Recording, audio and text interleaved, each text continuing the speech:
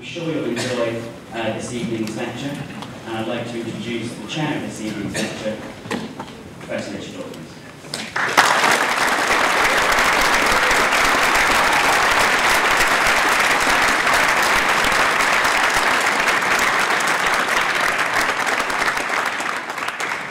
Dan Dennett is an extremely distinguished philosopher who has made contributions to a wide range of philosophical topics, including free will, consciousness, philosophy of mind, evolution, and of course, religion.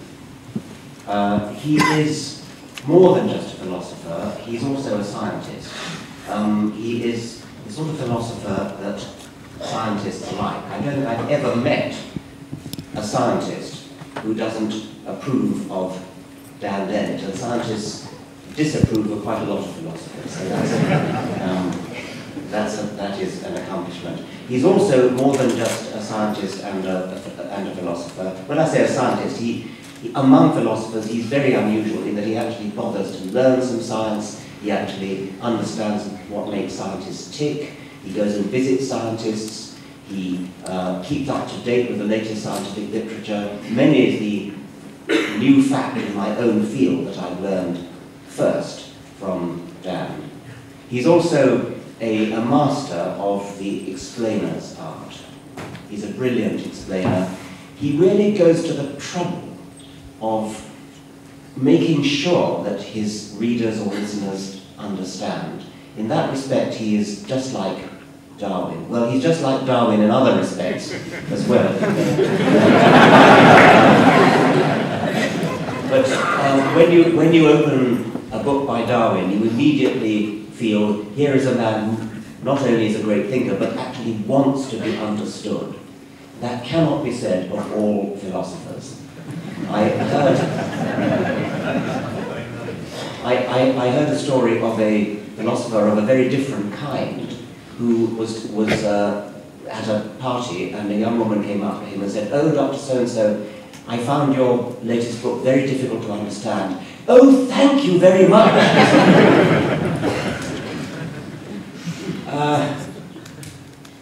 Of those who have been dubbed, for better or worse, horsemen, the four horsemen of whatever it is, there are some of us who are content to simply pour well-deserved scorn on religion. But Dan doesn't do that. Well, he does sometimes, but mostly he asks us to study religion. And that's a much more constructive approach than some people would say people like me do. And I think that's probably part of what he may be going to talk about tonight. In any case, I know it will be enormously entertaining and interesting. He's going to tell us a Darwinian perspective on religions.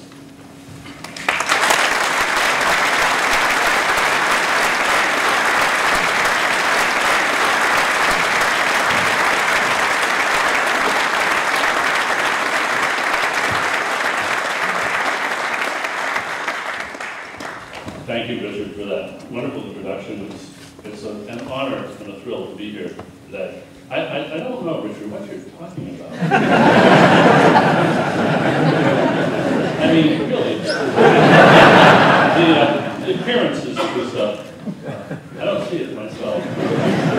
Shorter beard, glasses, no. As many of you know, this is the British paperback edition of my book, Breaking the Spell.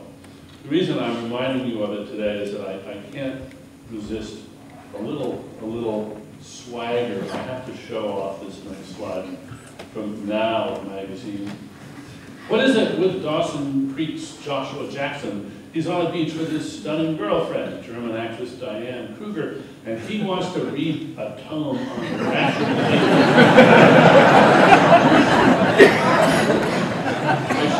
I showed this slide in a talk at Dartmouth, and I said, "You see, guys, it's a chick magnet."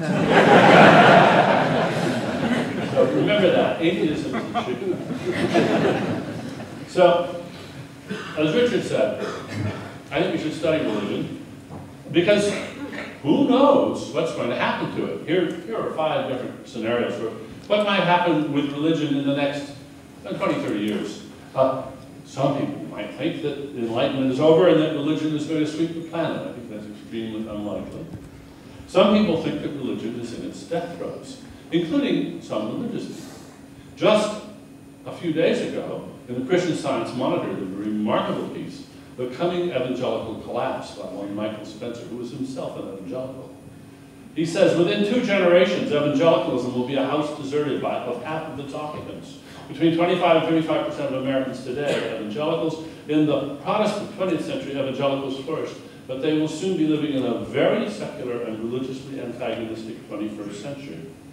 He is wringing his hands. Some of us are not so sure that this is anything but a cause for congratulations. And indeed, just out recently is the American Religious Identification Survey, which is done every few years. This is the 2008 survey, and it has some remarkable facts in it. The category of none, that is, what religion do you have? The category of none is the fastest growing category of all in the United States. It was 8.2% in 1990, 14.2% in 2001. It's 15% today. So in just less than 20 years, it's basically doubled. And in fact, as the survey goes on to say, the nuns are the only group that have grown in every state of the Union.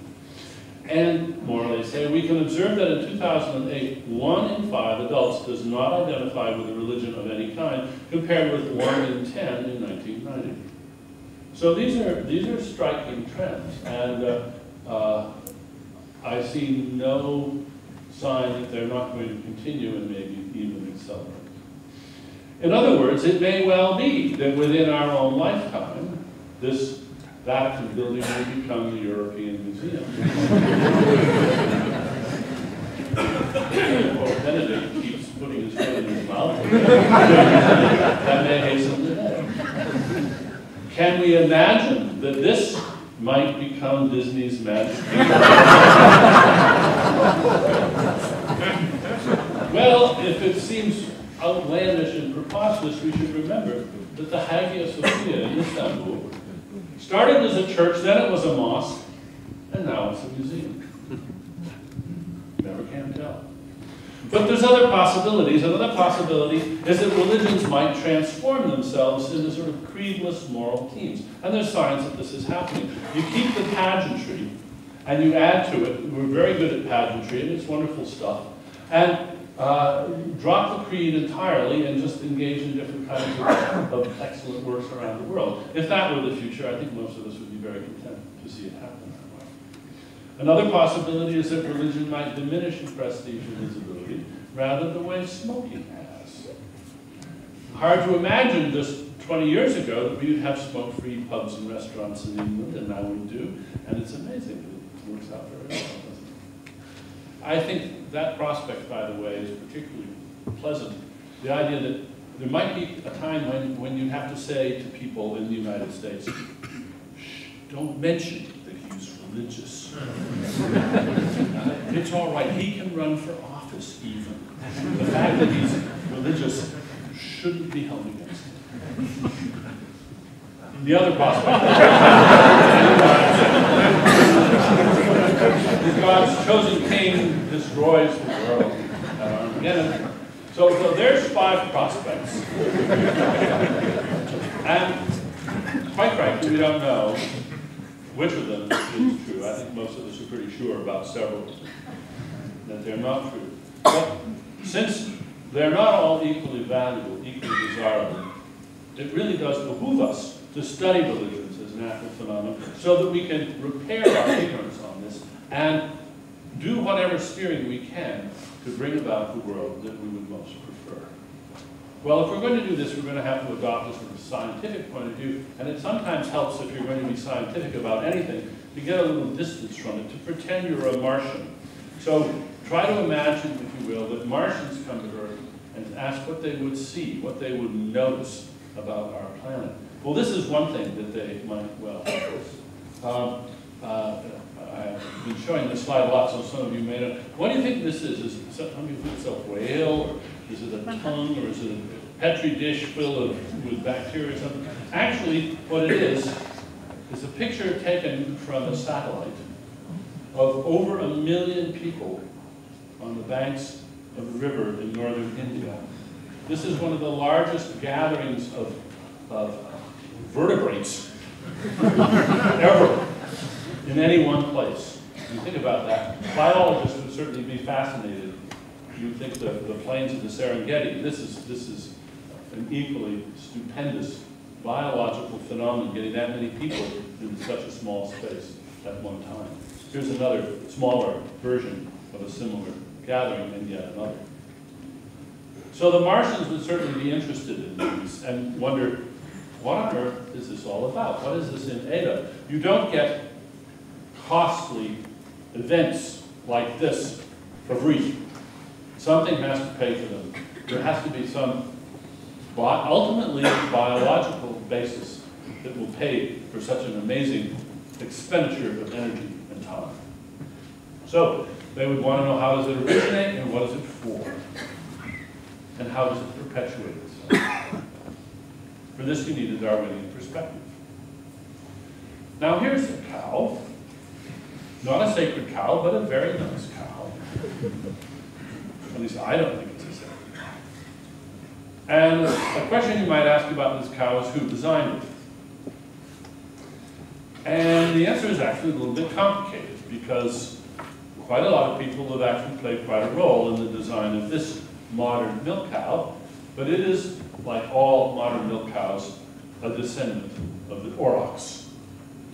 Who designed the aurochs? Nobody. Evolution by natural selection designed the aurochs. What are aurochs for? Or were they for? They were for making more aurochs. That's all they were for. And over millions of years, many of their design features were fixed. This then became the foundation on which human beings took over, domesticated the aurochs, and began to reverse engineer the cow to make it into something they wanted, something that was better for their purposes than one of those wild aurochs.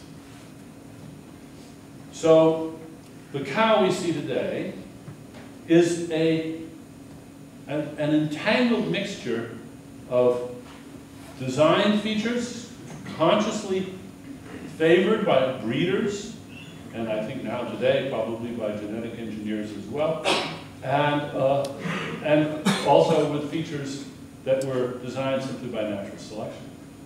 And the same thing is true of religions. Religions are brilliantly designed products, and they have an evolutionary history. And we should try to understand what makes them tick, how their parts work, why their parts are disposed as they are. In other words, the task that I'm calling for is the reverse engineering of religions. Now, people have been studying religions for thousands of years, some with scientific objectivity and a lot of scholarship. But I don't think this approach has been at the top of their minds most of the time, and I think it's a very good approach which will get us closer to the facts that we particularly want to know about religions. So, although this is a process of reverse engineering this in its earliest days, I'm going to sketch out what I think it looks like so that we can see what further questions need to be asked and answered.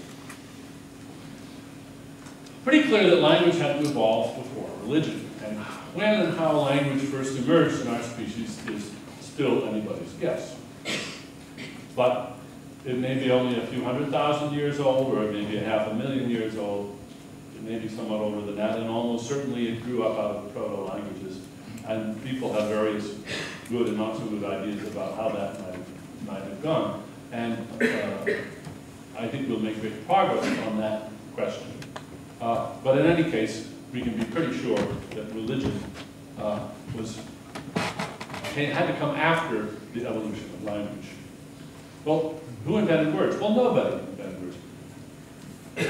There are hundreds of thousands of words. In your own vocabulary, there are probably 50, 60, 70,000 words. And of those words, very, very few were invented by anybody. You all know that one word invented by somebody in the room, the word meme, invented by Richard Dawkins. But that's a very rare thing for a word to be invented. Probably much less than 1 in 1,000 of the words in your vocabulary was invented by any particular person at any particular time, and probably not 1 in 1,000 attempts at coining a word are successful, in that the word flourishes and replicates and enters the vocabulary, enters the dictionary. Mean is in the OED. One of those rare successful coinages. There is a tremendous diversity of words. Where did they all come from? Well, they all came from an evolutionary process. There are now, today, still probably about 7,000 languages, although a language is going extinct about once a week. If you know somebody who's looking for a good thing to do, becoming a field linguist and saving the knowledge of a dying language is an excellent job, and it has to be done now. This is work for intrepid field workers right now. Get the training, go out. Because a language is a tremendous store of information, of knowledge. It is a tremendous store of cultural design. And every time a language goes extinct, it's like the loss of a species. It's a tremendous loss. Could they have had a common ancestor? Well, yes, in fact, they could. Almost certainly they did. Here is a lovely new diagram of the Tree of Life by Leonard Heisenberg. One of the best representations I've seen of the Tree of Life. Way over on the right, you see the mammals that recently branched off. You see the bacteria and the archaea and the eukaryotes over here on the left. But time is radially going out. The far edge is the present. This is what's right. So that's, of course, is a well-known, it's called a phylogenetic tree. Backwards here. We're all familiar with phylogenetic trees, but there are also glossogenetic trees, which look at languages. Here's the Proto-Indo-European languages. Here's the Finno-Ugric languages, the languages of China, the Proto-Mayan languages. Scholars have worked these out in great detail. And one of the things that they've discovered, and it's obvious in retrospect, is that horizontal word transfer wreaks havoc with the tree of language. Just think of English. There are thousands of words of English which come from French and German and Russian and Eskimo and every other language practically in the world, and they're now parts of English, but of course they came from languages which split from English thousands or tens of thousands of years ago. That's a biologist would call that anastomosis, branch joining, horizontal transmission. It's rife in language, and so it follows that words are more trackable items in whole languages. We can look at the etymology, we can look at the evolution of a single word, a word like table or chair or verb or home or any word you choose, and it is a more trackable object than a language itself. Just like genes. Horizontal gene transfer now has led people to agree that gene flow, genes, the evolution of genes is a more trackable subject than the phylogenetic trees, although they're still trees, of course. Now, little ontology, since I'm a philosopher, I get to do some ontology. How many of you have words in your ontology? You believe in words, you think words exist? How many of you think chairs exist? How many of you think elephants exist? How many of you think words exist? How many of you think numbers exist? Pretty soon we're into philosophy. But words are fairly unproblematic items in most people's ontology. Well, little quiz. Dogs are a kind of, well, a mammal, of course. They're also a kind of pet. What are words a kind of? Noise? Sound? Noise? Not really. Sign? Communication? They're a kind of meme. Words are means that can be pronounced. Words are means that can be pronounced. There's lots of means that can't be pronounced. But words are perfectly good means. They just happen to be the subset, the subvariety, the ones that can be pronounced. And it is just unquestionable that 1, nobody designed them. 2, they differentially replicate. 3, they're not passed on genetically, but only by cultural transmission and evolution. And that they are themselves, in many cases, brilliantly designed.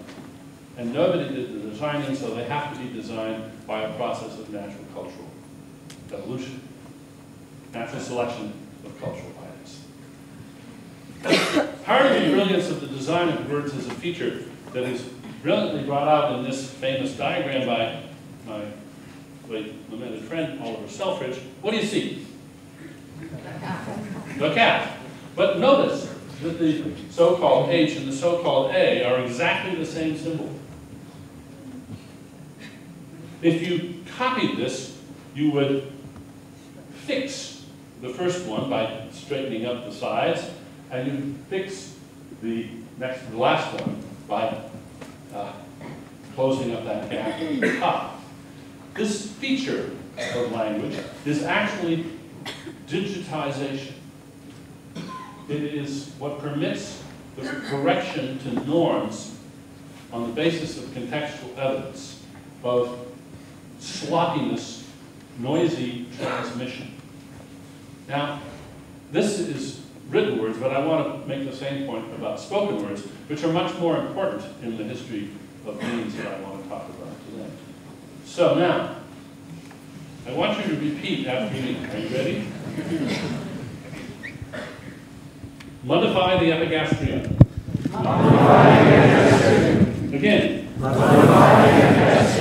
Again. Okay, no trouble, right? Here's number 2. Repeat after me. Okay,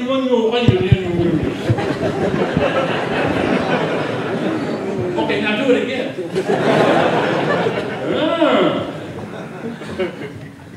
I spoke just as clearly, just as loud, but the sound that came out of my mouth was not digitized for you because it was not composed of the finite phonemes, the finite alphabet of phonemes of the language you knew.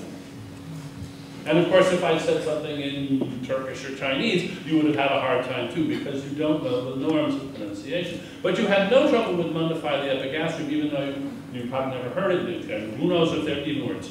This was actually what my mother's old lawyer used to say when he came over about supper time, said he, time to modify the epigastrium, by which he meant he wanted a drink. Officially, it means to soothe the lining of the stomach.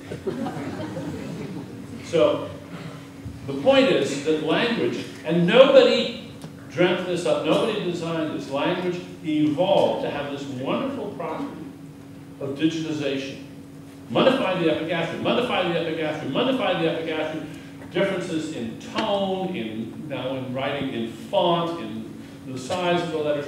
These are all ignorable variations, and we have these norms that are preserved through copying. It is this capacity for digitization of means that is actually the key to their high fidelity replication. Same as it is, by that matter, for that matter, with DNA. The A, C, G, and T of DNA are similar in alphabet. It's these that permit us to identify typos. They're typing errors which can be corrected because context lets you correct it. My software engineer friends, my computer hacker friends, have a lovely term, which is like typo. They talk about thinkos. Whoops, I made a thinko here. Or I think you made a thinko. What's a thinko? A thinko is a semantic typo. It's not a slip of the finger. It's a slip of the mind. But it's only in a context where there's clearly a better or right way of doing it, and you've done it the wrong way. You've not closed your loop correctly. You have not organized the order of calling subroutines or whatever. You've made a thinko. These are correctable unproblematically. And in fact, it's the fact that we have not just one set of thinkos, we have lots and lots of semantic alphabets.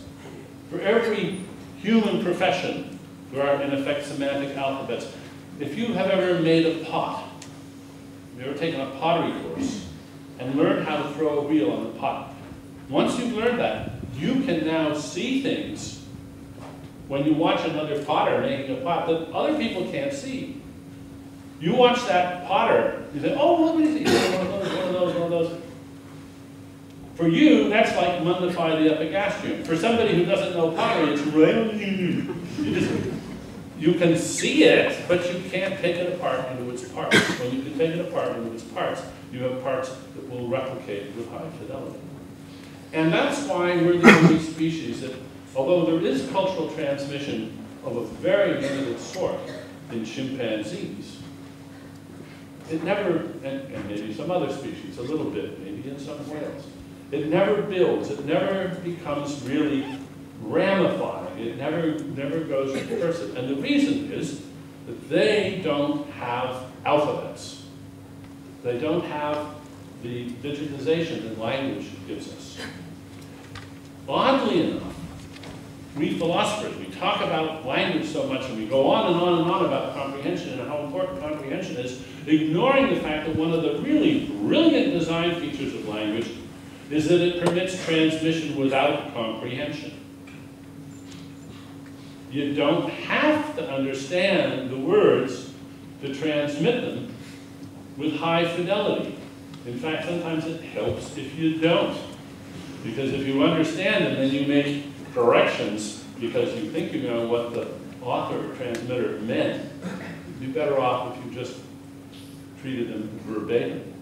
It's this power of language to permit transmission and storage, replication without comprehension that is the key, in fact, to the accumulation of culture in our species, and of course, the accumulation of religious culture. So I'm going to talk about three phases in the history of religious means. The first is the synanthropic, then there's the domesticated, and then there's the numerically engineered. So let's look at synanthropic means first. Well, what does synanthropic mean? It's a term not widely used, but here are some species that are synanthropic: rats, squirrels, pigeons, crows, bedbugs. These are not domesticated species. Nobody owns them. Nobody tries to preserve them. They're wild, but they're not wild. They are with anthropos. They are with human beings. They have evolved by natural selection, not by unconscious selection, not by artificial selection. They have evolved by natural selection to thrive in human company. They thrive in human niches, if you like. So those are synanthropic animals, insects and the like. But there are also synanthropic means. Words, perfect example of that. They don't belong to anybody. Although nowadays we have word mavens and grammar scolds and people who take it upon themselves, like the Académie Française, to preserve and foster only the best and the purest strains of French, for instance. That's entirely unnecessary. Words will make it on their own, just like pigeons. Whether you want them to or not, they survive quite well. Superstitions are another nice example, and rumors of means that are synanthropic. They are not under protection. They have no stewards. How do they get started? Well, that's a good question. And I'm going to give a sketch of how some religious synanthropic means got started. First, by describing an instinct that we share with other mammals. Some of you may have experienced this recently. I know you don't get much snow in England, but you had some this winter. And maybe you're sitting there in a chair and some snow falls off the roof and it lands with a thud outside the window, and your dog jumps up and goes, your dog is basically saying, who's there? Who's there? Not what's that, but who's there? The dog is looking for an intruder or a predator or a rival. This hair-trigger response to anything surprising and perhaps a little bit frightening, treating it as an agent has been called by Justin Barrett a hyperactive agent detection device. Or in my own terms, this is when your intentional stance disposition is on a hair trigger. You see something puzzling and you think, who? Why? What does he want? It's a good thing to have on a hair trigger because sometimes in the past, the answer has been, he wants you. You always want to know that. So it's good to have a disposition on a hair trigger to treat anything the least bit frightening or puzzling as an agent. Now the dog, lacking language, looks around a little bit and then nothing there, goes to sleep. But human beings are different. And what can happen in the human case is that rarely, every now and then, something amazing can happen. Now, when I talk about evolution, I often like to say, the thing about evolution a lot of people don't understand is that it's the amplification of what almost never happens. Mutation almost never happens. But without it, you wouldn't have evolution. Among mutations, beneficial mutations almost never happen. But without it, you wouldn't have evolution. Speciation almost never happens. Every birth and every lineage is potentially a speciation event. Not one in a million is. But evolution is a process that depends on the very rare event happening that then gets amplified into something remarkable. So here's a little sketch of what might happen. Okay, you and your friend are out in the woods, you're walking along in the dark, and you hear a noise. Whoa, whoa, whoa, who's that? What? Who? Oh my God, that tree. I could have sworn that tree said something. Oh, come on. You think there's a talking tree? Well, it seemed like a talking tree for a moment. A talking tree? Do you think it's you think there's a talking? Well, it seemed just for a minute like a talking tree. Hey, Fred, he thinks he's seen a talking tree. He thinks he's heard a talking tree. Talking tree, talking tree, talking tree. What, about 10 times? We have the birth of a meme, the talking tree meme. Now, mostly, 9 times out of 10, 99 times out of 100, 999 times out of 1,000, that's the end of it. People laugh, go home, that's the end of it. But once in a while, it grows, and it grows, and pretty soon, everybody in the village knows about the talking tree. Now, they don't have to believe in it even, they've just heard it. They can have very different ideas of it, but the idea for that village is the talking tree meme has got to start. It has been amplified by replication to where it's spread. It's even sort of gone to fixation within a certain population. And pretty soon we get fairies and ogres and nymphs and sprites and all the rest. We get a population of imps, goblins, fairies, gods, leprechauns. Everywhere we look around the world, in every culture, they have quite a menagerie of such. Well, they know what they look like even though they're invisible.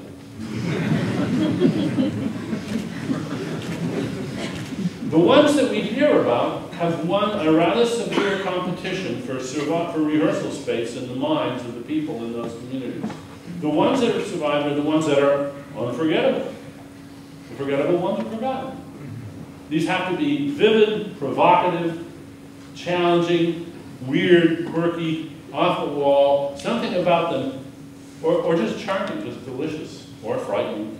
They have to have some set of those properties. The ones that have the right set of those properties get a good foothold in the folklore of those people.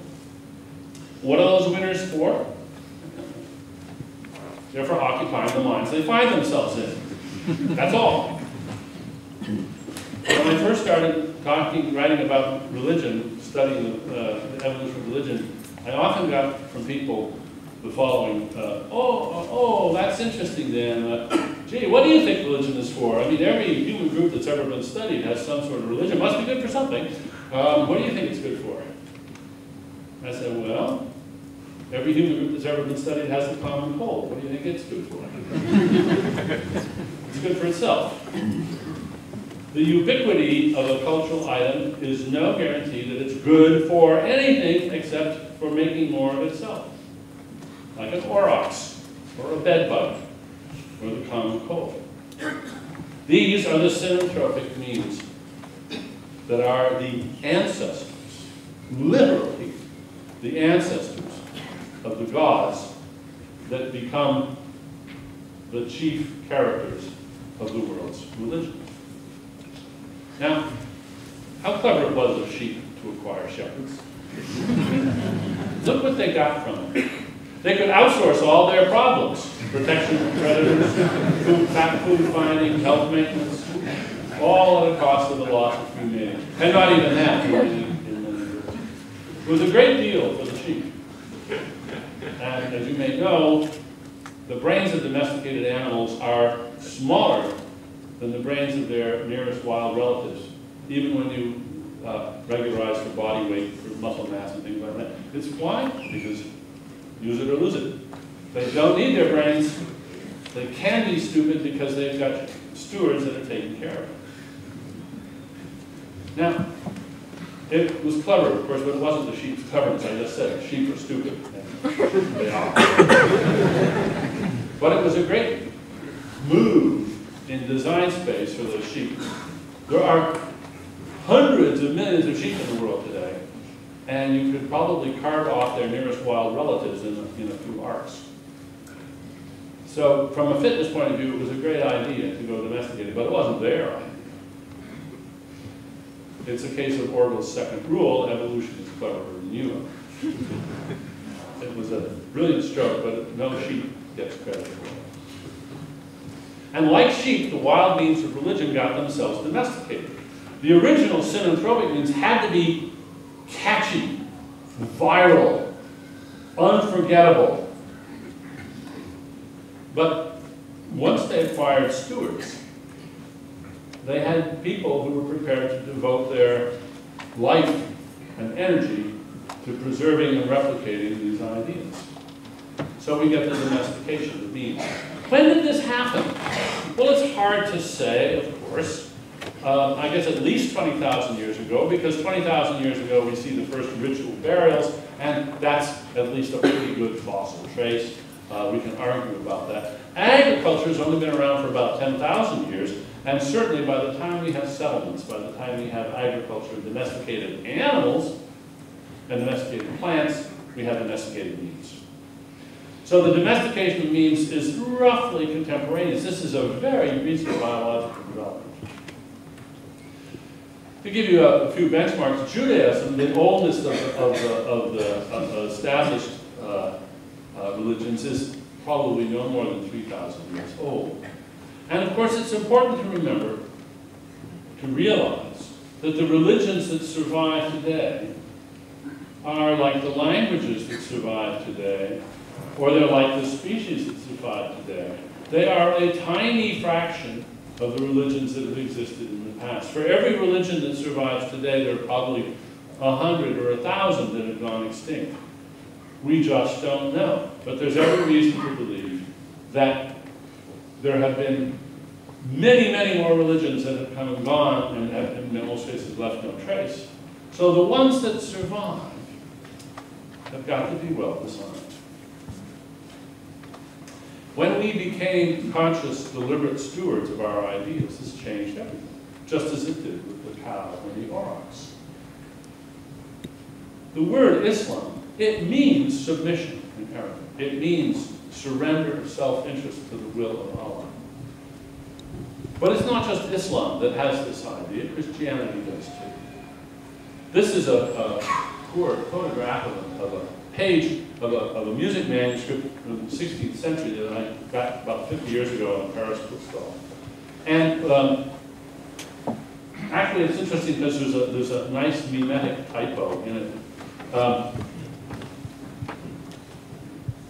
Chi, Rho, R. That's Christus. The first two letters are Greek, And whoever did the writing didn't realize that rho was the Greek letter for R, so it's added an extra R. So here, so what does it say? It says, Semen est verbum Dei sator autem Christus. The word of God is a seed, and the sower of the seed is Christ. And all who hear him will have eternal life. That's the quid pro quo. Another common Christian idea is the heart of worship is surrender. Surrendered people obey God's word even if it doesn't make sense. These last two quotes come from a contemporary source. They come from Rick Warren's book, Purpose-Driven Life. So this idea of human beings becoming the servants or slaves of an idea, of a mean, is common, in fact, to really all the organized religions. Well, what are these domesticated means used for? Well, as decision aids. When you're in a bind, you don't know whether to do A and B, you ask the oracle, or you ask God, and you squint just right and consult the tea leaves or whatever you do, and God gives an answer. And what's really nice about this is that if God told you what to do, and it turns out to be bad, don't ask me, I'm just God's messenger. You can blame the God that told you. It's a nice trick. And look, nobody had to invent it. Nobody had to invent it any more than they had to invent the words that were used. These could just evolve by differential replication. As placebo effect props, I think this is one of my favorite ideas, but I don't know how I'm doing for time, whether I kind of spell that out in my book. It's such a nice idea, though, and it's the one that's closest to getting some confirmation. Most religious traditions, if we go way back, have shamanic ritual healing of one sort or another. Witch doctors, they have ritual healing as part of their ancestry. And those shamans all developed highly elaborate bedside manners, ritual ways of presenting the potions and herbs and things. And those too, of course, many of them were highly effective as painkillers and hallucinogens and so forth. Now, some people, presumably, were not very susceptible to those rituals. They weren't turned on, they weren't electrified, they weren't put into a sort of a hypnotic state by those rituals. Well, if so, then they didn't have any health maintenance organization. You didn't have any health insurance if you weren't susceptible to ritual, because that was a big part of what you could get in the way of health. So it's very likely, if you want to have a Darwinian evolutionary explanation of why so many of us should be so moved by ritual, it could well be that our ancestors who were similarly moved by ritual had health improving phenomena that they could benefit from the ministrations of those shamans in a way that people that had a tin ear for ritual could not. And of course, everybody knows the use of gods as surrogate police. Don't do it because God is watching you. It's a very familiar idea. I want to point to a few adaptations that are just of organized religions, not of the earliest domesticated religions, sort of folk religions, but of later organized religions. Don't blame God, but thank God. In other words, when the tsunami happened, there was a veritable chorus of people saying, don't blame God. It's not God's fault. It's not God's fault. But when good things happen, thank God. It's a one-way proposition. This is only in organized religions. In folk religions, they blame their gods all the time. This was very much a part of the early folk religions. I've already quoted this: surrendered people obey God's word even if it doesn't make sense. This glorification of the incomprehensibility of whatever is being said, just so we don't have to worry about the implications thereof from Rick Warren. Another clever adaptation is don't ever try to argue with the devil. He's better at arguing than you are, having had thousands of years of practice. This is a particularly insidious adaptation because notice it's a wild card disarmer of any reasonable person. The more reasonable, the more open-minded, the more affable you are, you say, "Come tell me about your religion." Don't talk to that person's the one. It's a wild card for disarming any reasonable criticism. And then the all-time most important, that belief in God is a requirement of morality. This is the one that I think most engenders allegiance and sacrifice on the part of the vectors of the God. I took this photograph in rural Maine. Good without God becomes zero. That's cute. It's a cute little meme. It's just false. That's very important to say and acknowledge that it's false. Well, some people think that the main role of religion is to play the role of Dumbo's magic feather. How many of you ever saw Dumbo when you were kids? Or didn't see it? Well, it's a classic movie. Dumbo has these great big ears and he can actually fly, but he has to be convinced that he can fly. And the crows come up with a very clever idea of giving him what's obviously not a magic feather at all. He holds the magic feather in his trunk, so now he can fly. It's a crutch. It gets him up and going, and it provides him with the moral oomph he needs, or the courage he needs to launch himself off of a high place and learn that he can fly. So what if religion is Dumbo's magic feather? A lot of people think it is. Well, Dumbo needed to find the courage and the conviction that to be all that he could be, as the army slogan has it. So some people think that religion is perhaps a sort of morality prosthesis. But remember, Dumbo threw away his crutch. And I think we are ready now to do away with the crutch of religion. Do we still need religion? When I first went to reseed my hayfield in Maine, my farm, my neighbor said, "Well, Dan," he says, "when you plant your Timothy," that's the hay, he says, "you want to plant oats as a nurse crop." What's a nurse crop? He says, "Well, it comes up first, and it shelters the Timothy until it can get a good start and keeps down the other weeds." It's just a sort of scaffolding to get the hay up and going. You can, once the Timothy is established, you can just cut the oats. You can use it as oat hay, or you can harvest the oats, but use it as a nurse crop. And I've kept that idea of a nurse crop in my head ever since. I think, well, maybe religion was a sort of nurse crop. Maybe we needed religion for a few thousand years to sort of hold things together in society until we could develop the sort of secular institutions that could make it go without the benefit of religion. So I think this is the question of whether religion is good for humanity today, and most people think so. I think most people think so. And this creates a problem because there's no good reason to believe in Zeus or Thor or Poseidon or Zoroaster or Jehovah or Allah.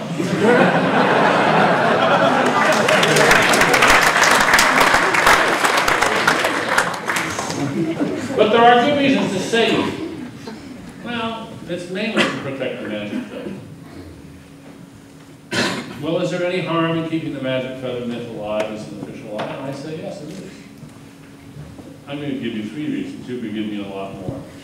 One is the sort of protective coloration, that benign religion provides protective coloration to toxic movements. And there certainly have been toxic movements. Like Jonestown, we had the 30th anniversary of that a few days ago.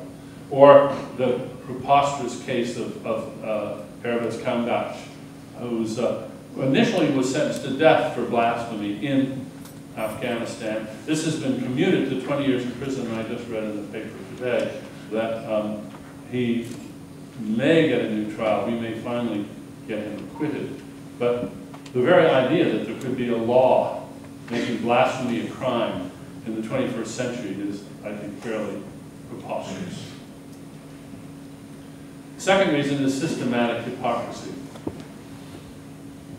In the United States, an atheist cannot yet, with 1 or 2 exceptions, be elected to high office.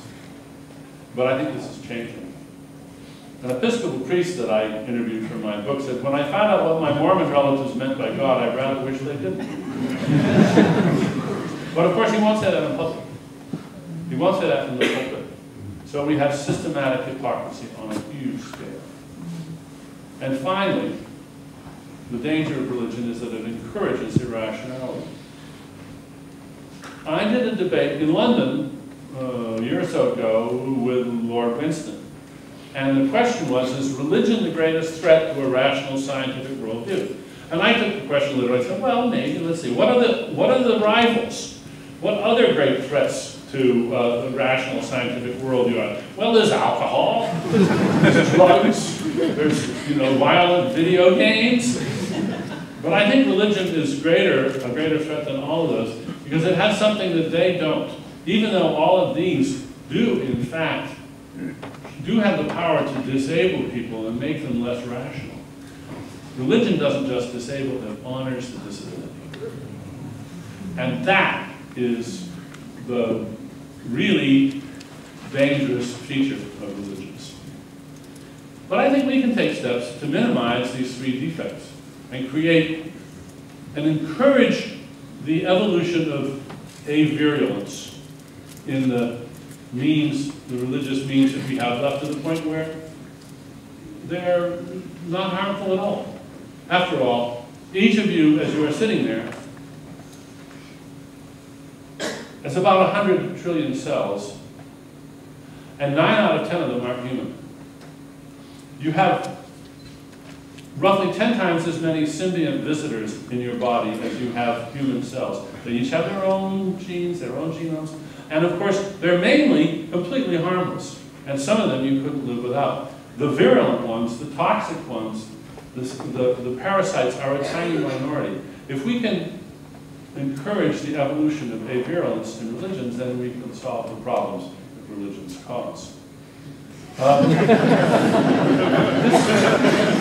years ago, this slide was very much in evidence.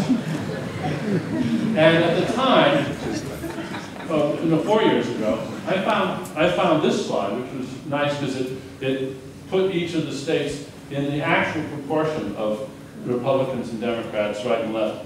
Whereas you could see that the whole country was actually pretty purple. It was nowhere near as bad as the previous slide had suggested. Now here's 2008, I'm happy to say. And if you look at the map more closely to see where the pockets are, you see that even the idea of the Bible Belt, even the idea of the sort of completely saturated red states is a thing of the past and becoming ever more so.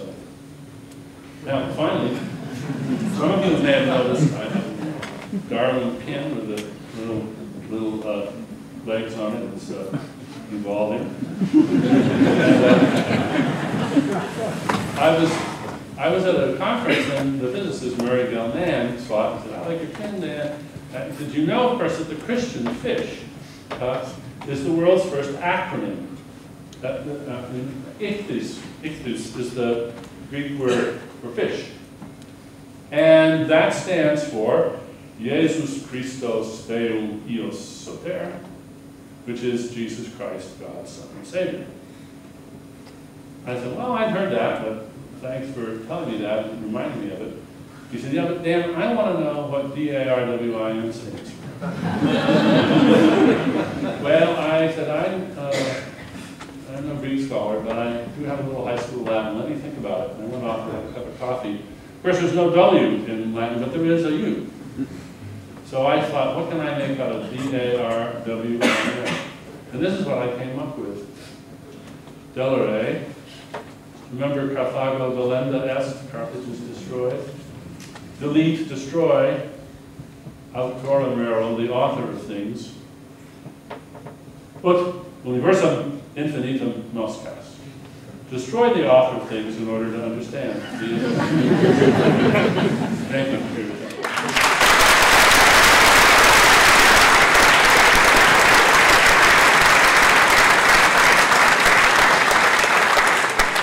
Well, I'm sorry that had to come to an end. It's a sheer joy to be encouraged to think by a master of thinking. Every single sentence of Dan's lecture, it seemed to me, was a gem, an original thought, something we hadn't thought of before, something to set the mind racing. It's sheer pleasure, and witty that. Thank you very, very much, Dan. Questions? Do we just stand up and ask them? There's a microphone there.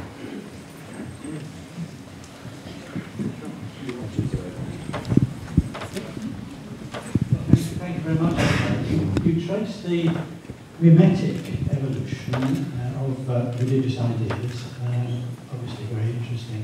Do you think that there is a parallel genetic evolution that has resulted in us having a genetically mediated propensity for religion? And can you say something about that? Yes, I think that the possibility of gene-mean coevolution is real. We already have several well-studied cases in other regards. For instance, the best-known case is lactose intolerance. In those human lineages that had dairy farming, and of course that's not genetically transmitted, that's culturally transmitted. In those lineages where there was a culture of dairy farming, there was genetic selection for lactose tolerance in adulthood. And to such a great extent that, so some of you probably are lactose intolerant, or some of you lactose intolerant. Most of us in this part of the world, but not, for instance, in parts of Asia where they didn't have a tradition of dairy farming, we're lactose tolerant. That makes us rare for mammals. So if we were to use the proper mammalian standard, we wouldn't call people who were lactose intolerant, we wouldn't call them lactose intolerant. We'd call the rest of us digestively infantile. So could this happen with religious means? I think it could. And my favorite example is the one that I mentioned, and that's where you have a tradition of shamanic healing rituals, which could create a really quite strong selection pressure in favor of susceptibility to ritual. And it's widely known that there's quite a wide variability among people in how much they get turned on by ritual. And it could well turn out that those who are moved by ritual have ancestors who were descended from people that had a long tradition of shamanic healing rituals. Because there could be, for instance, for childbirth, there could be quite strong selection pressure. The mothers that were not susceptible to ritual have a lot more trouble with childbirth than the mothers that were susceptible to those rituals. So that could have a quite striking effect. But once you've thought of one, you can begin to look for others. And I think there could indeed be. There hasn't been much time. We've had as long as we've had for lactose tolerance. So that's enough time, but nothing proven yet, but that's a good thing to look for. So thank you very much for the lecture. At the beginning of the lecture, you mentioned the 5 directions in which you think a religion could proceed. Yeah. Now, apart from obviously the last one, which, in your personal opinion, do you think, which endpoint do you think religion will reach? I think that we not only can, but will move in the direction of the creedless moral themes. That people will appreciate their allegiance to a tradition, to the music and the art and the holidays and the ceremonies, and that the creed will become more and more vestigial. And it may even be maintained, but with no attempt at comprehension. And people may, I mean, we see so many signs of this in Oxbridge colleges where they say Latin grace at the high table, and probably not one person in 20 around the table knows or cares what the Latin means, but it's sort of fun. Do you say the Latin grace at New College? Freddie Eyre, the famous philosopher, used to say the grace, and when challenged, he said, "I will not utter falsehoods, but I have no objection to uttering meaningless statements." think we may get religion going that way. One of the interesting features in that article that I cited about the collapse of evangelicalism is the author's, Michael Spencer's, concern that the trend in America with the evangelical churches is they're dropping doctrine altogether. Doesn't care. They don't want to know what you believe. They don't care what you believe. They want you to be one with Jesus. But whatever that means to you, whatever it means to you. And what they are is sort of Kmart for the soul. And that may be very effective, and as long as they do good works and drop the political and social agendas that they have, more power to them. First, I want to say I'm privileged to ask you a question, because I do it by all lot. But can I ask, where do you think the evolution of qualia has come into the evolution of religion? How qualia comes into qualia? Qualia, yes. How human beings have qualia, and how that has impacted our religion more. Well, as one who... Before memes took up properly with religion. Well, by qualia, you just mean the wonderful sights and sounds and flavors and colors of the sensory world. And they've obviously played a big role in decorating and rendering more attractive the world's religions. Not for nothing do the world's religions go in for art in a big way, and music, because these are wonderful ways of provoking love and wonder and awe and joy and thrill and so forth. And so they have been harnessed by all the world's religions. I think that's the most that I can say on that score.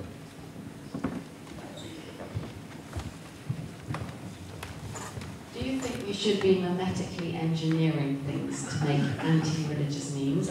And if you do think so, do you think your analysis provides the tools for doing that? Or should we be above such wickedness?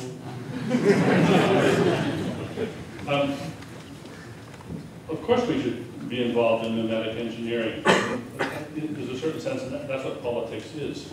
I think the brilliant bus campaign is a fine example of that. I think... except that it popped up from lots of other attempts and only it succeeded.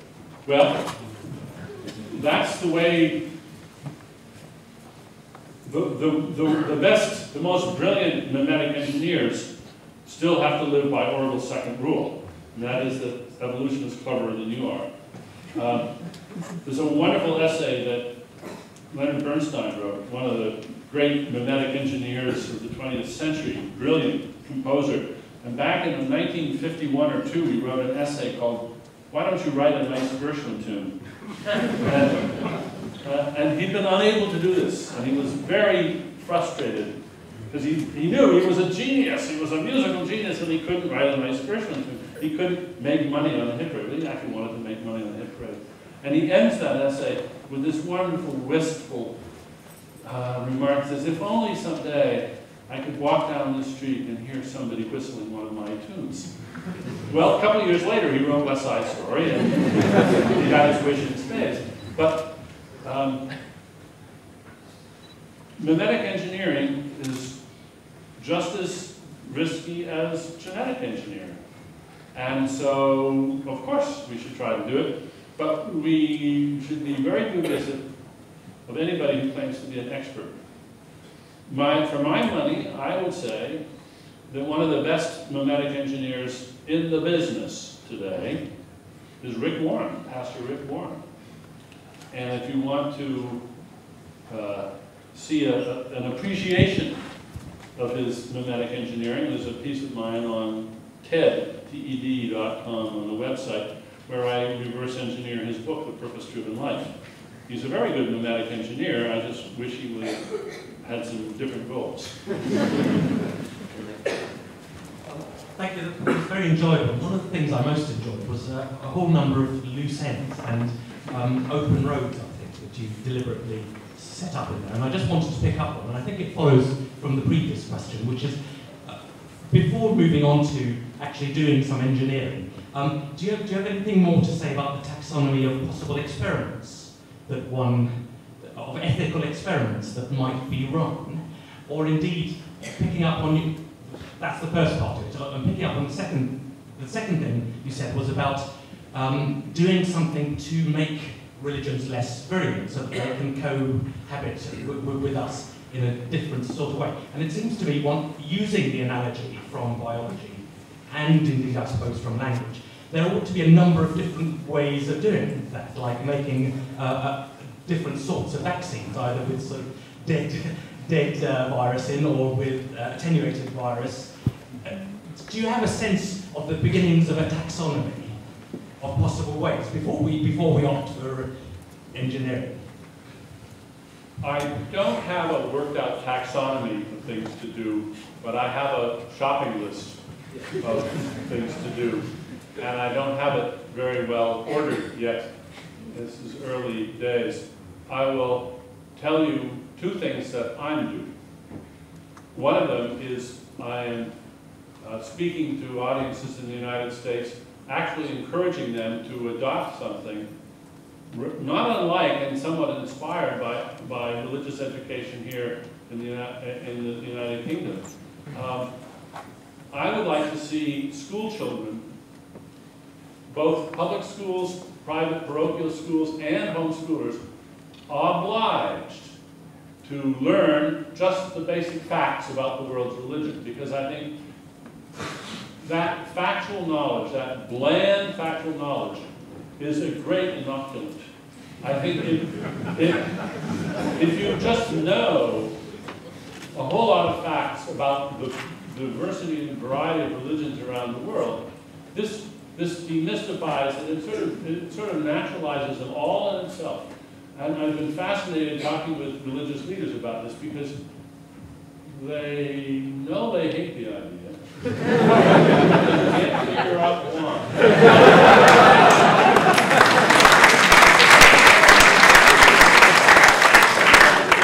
Except for those who welcome it. But those are the ones that are already benign. And there are whole denominations, the Episcopalians and the Unitarians and others, who already fall in that category, and they welcome this wholeheartedly. I want to try and disentangle the ideas of ethics and morality from those of religion. I want to start telling people that a lot of our ethical ideas are in fact instinctive. They're not only pre-literate, pre-cultural, but they're probably pre-human. And what really matters about right or wrong is the ability to exhibit a certain amount of altruism and group cooperation, and that's all it is really. But in your talk, you didn't really touch on this. You only dealt with religion purely as a cultural phenomenon, which could therefore only exist in a human and a verbal environment. But should we be taking more trouble to disentangle ethics from religion, and then we can start telling our religious leaders that they're not up to the job because they're not actually concentrating on new ethical problems that are arising in our rapidly changing environment. So I wonder whether you have any thoughts on this, how we can, whether we need to make this distinction and how we should go about it.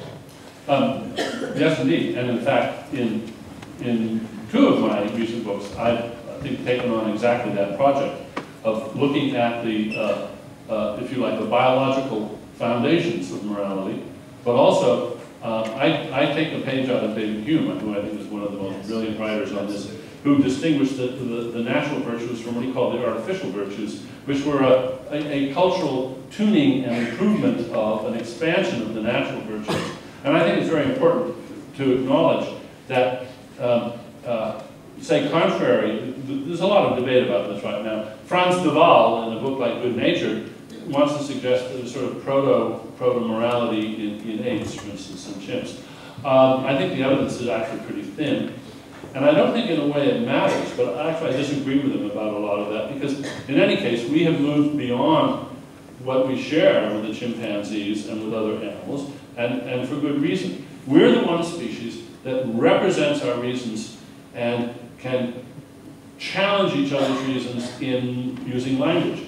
And this representation of reasons is, for me, the key to morality. That's what makes us ethical agents, is the fact that we respond to reasons.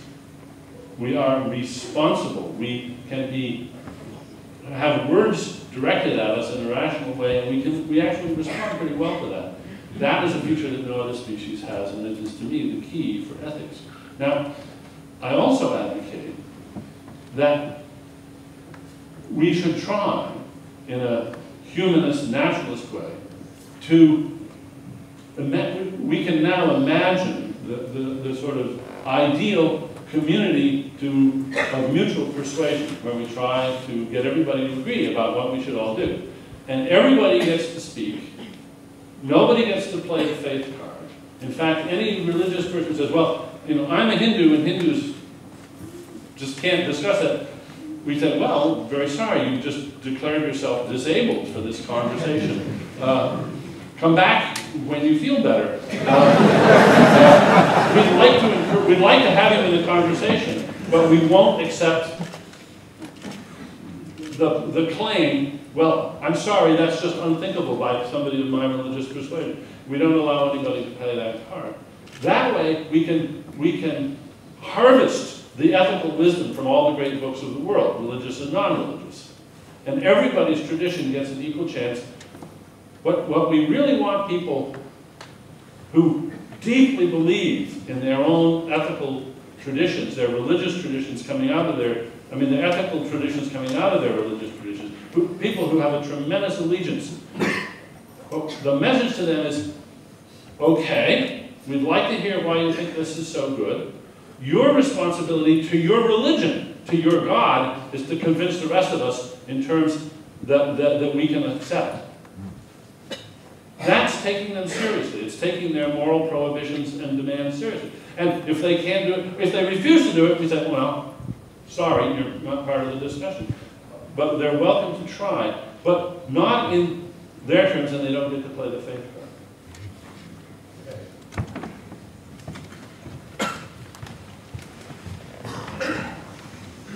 I have the good fortune of coming from a very large and genetically successful family, most of whom went to Catholic schools. I went to a Catholic school here in London.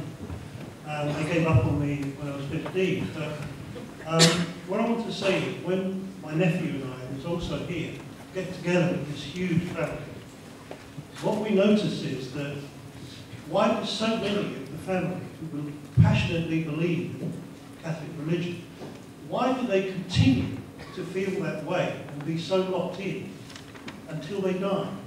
Taking the whole spectrum of the family, and he and I are lone voices, and we try and behave ourselves when we family together. But why do people get locked in? Why do they get in? They never come out of it. It's very difficult. I can understand what you presented about how it happens, but why don't people pop out of it? Well, I would take your statement as an eloquent commentary on just how well designed religions are.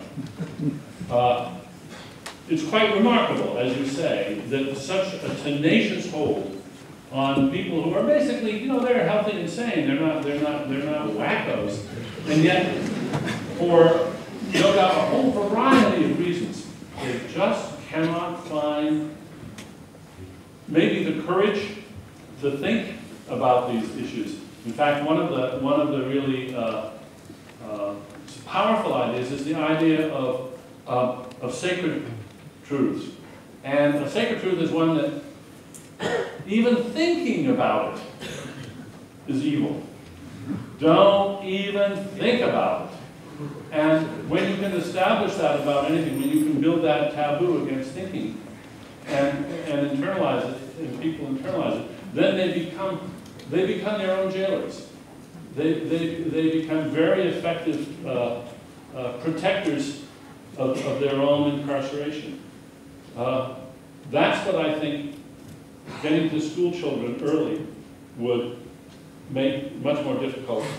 I think the effect of that early schooling, people say, well, but the homeschoolers, they never teach this material with any sympathy. I don't care. They can teach it with maximal lack of sympathy. They can say, this is the word of the devil. This is evil, obnoxious, obscene stuff, but you got to learn it because you're going to be tested on it. Still, they're going to have to adjust everything else they say. They're going to have to adjust how they tell their children about their own religion because their children will just have these facts. That's what I think, it's a sort of an inoculation against certain sorts of brainwashing. I agree with that, but also I'm wondering whether, especially in the Catholic case, it's some kind of childhood imprinting. I was very impressed.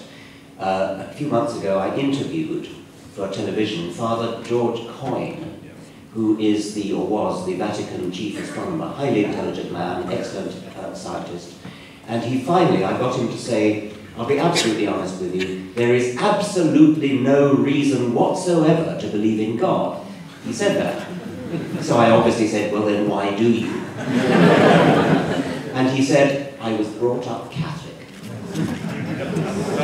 By the way, that interview that Richard did is on the web, and it is simply a model of how to deal with somebody like this. I think it's some of the most brilliant television I've seen in a long time, because you are completely respectful and polite. At the same time, you are relentless in pushing in the nicest possible way. And Coyne is a sweetie, and he's such a reasonable person, and that's exactly the way to treat such a person, and you back him into a corner, and he's just so honest that in the end, he says all sorts of things that he probably wished he didn't say. The tragedy is that entire interview was cut by the television company, but it is on the web. It's on richarddawkins.net as a complete uncut interview. Why the television company chose to cut it, I don't know. Because I also did the Archbishop of Canterbury, and they thought they shouldn't have both. But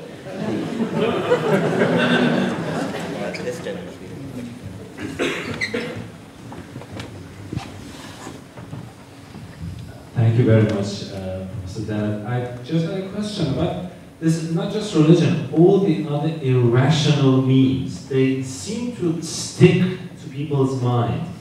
And sometimes it's not just the usage. I quote yourself about one of the philosophical ideas that we call preposterous, the idea of zombies.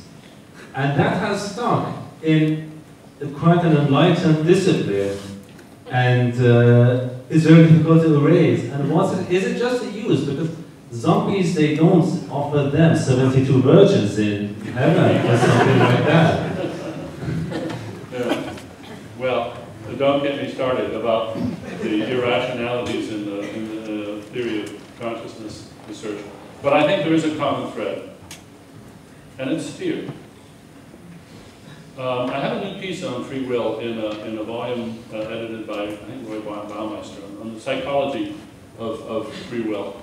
And I tell a little story about when I was a graduate student in Oxford, and I had to forge a signature for a friend who was he was a Marshall scholar, and he was supposed to be in Oxford and collect his stipend, and he was in fact in France in a restaurant. So I had to forge his signature so that I could deposit his stipend in the bank. And I practiced his signature several hundred times till I could do it just beautifully. Then I made a big mistake. When the thing came, the form came, I sat down to sign it. Signed over on the side 6 times. Then when I went to sign it, my hand just shook terribly. And I'm not cut out for a life of larceny. What I realized afterwards is that I should have had my wife embed that line of paper with 10 other pieces so I wouldn't know which one was being signed. Then I would have done it flawlessly. It's this when the stakes are high, you get rattled. And I think that what happens with the zombie case is a case of this, or with the free will case. People, very smart philosophers, write real garbage sometimes because the stakes are so high. They are sure that free will matters so much, or they're so sure that if consciousness isn't supercalifragilisticexpialidocious, then the world will come tumbling down. There won't be any meaning to life unless it's something magical. And so they're sort of desperate. And so they cling to these ideas that are, as you say, irrational. It's their talisman against nihilism or something like that. So I argue, chill out. These aren't so bad. You can have my kind of consciousness, and that's all you ever really needed anyway. Christopher Hitchens, when asked the inevitable, "Do you believe in free will?" question, says, "I have no choice."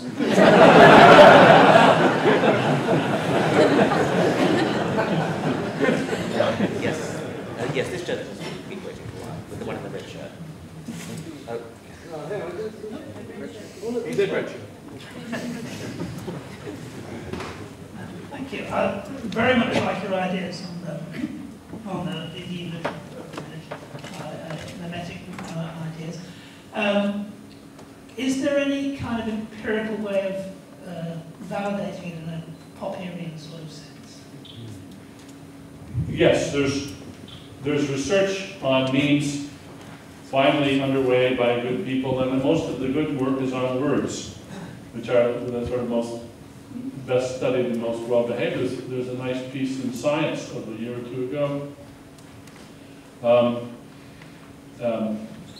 There's several good pieces. I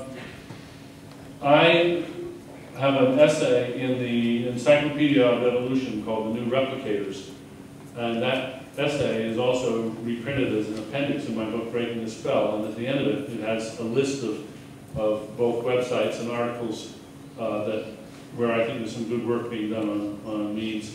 There's more since then. Like almost anything new, an awful lot of junk has been perpetrated, and so it's hard to separate the good stuff from the bad. But there's good stuff, and we just have to acknowledge that there's also a lot of silly stuff, and I think perhaps I ought to do a better job of having a Dennett's preferred list of the good stuff for people to consult. There are lots of communities of people who have views and commitments like train spotters and believers in UFOs. One of the things that singles out the religious is how angry they get when you doubt their views. Why do you think they get so angry? Oh, I think the answer is clear, and I think it's another one of those very clever adaptations of organized religion. It is no accident that religions encourage you to love them and to love their gods and their leaders. Love really in a romantic sense. And we are hardwired to respond aggressively to anybody who disses our beloved. There is a tradition older than culture that if you get between me and my beloved, expect me to fight. And I think a lot of the anger that is manifested by religious people is akin to the anger that if you insulted their wife. It's the same sort of visceral response harnessed by religion. I found that in the last few years, and Richard and I talked about this too, a lot of the critics of our books talk about how rude we are, how arrogant, how really rude we are. No, if you look closely, we're not rude at all. We're treating people, religious people, with no more and no less respect than we treat oil executives or bankers or... and why on earth should they get any more than that? They're just people, and these give them that much respect, but this sort of hyper-deference that they're so used to. I think one of the best things we can all do is simply drop the hyper-deference. You don't have to be rude, you just drop the hyper-deference altogether and treat religious claims like any political claim, any issue of opinion at all, and make no apology for it, and you will certainly wrong foot a lot of people, you will irritate a lot of people, but you will also teach them something. I think we'd better bring that to a close. Who was it who said we should respect the other fellow's religion, but only to the extent that we respect his belief that his wife is beautiful and his children smart? I think you're absolutely right about the insult my religion is equivalent to insulting my wife. That clearly is true in the case of the Muslim so-called hurt or offence or insult about the Danish cartoons. You insult the Prophet Muhammad, you insult is equivalent to insulting my wife, except that I'm not sure how many of the people insulted actually do respect their wives very much.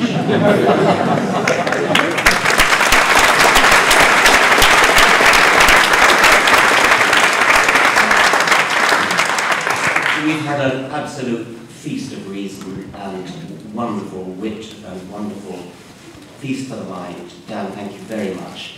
Holly Toynbee is going to say a few words to close.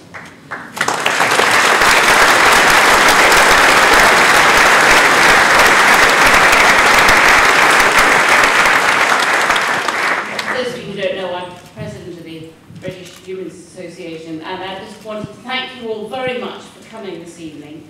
As well as organising events like this, we do a huge amount of work in the field of education, promoting humanism, learning about humanism, and we campaign very vigorously in all the important non-religious areas as diverse as constitutional reform, getting the bishops out of the system, reform of our education system, faith schools, and on various ethical issues. And we also train and accredit our celebrants to offer non-religious ceremonies, our very popular funerals. And I know that we have here today quite a lot of people who are not actually, amazingly, our members as yet. And so I very much want to encourage you to join the BHA, help support our work. It's extremely important because numbers actually matter. You know, a lot of people say, well, why would I join something that is, you know, about not? But it isn't just about not, actually. Humanism is something very positive in its own right, but also against those which we know, you know, are minority forces who present themselves as having great battalions. We need some battalions too. So on the leaflets here, there are application forms. Please, please, do join. And, you know, this week you've only got to think about the Pope, HIV and condoms, and that's just in 1 week, and every week there are things of that kind to remind you of the importance of it. We've got more events coming up this year to mark various Darwinian anniversaries, and you've all got a flyer about our next event, which is Helen Malik, who's going to be speaking on the guilt of science, race, science and Darwin, and that's here on the 23rd of April. And you can find all this on our website, humanism.org.uk for details. And it just remains me to thank very much our speaker, Dan Dennett, and Richard Dawkins. Thank you very much.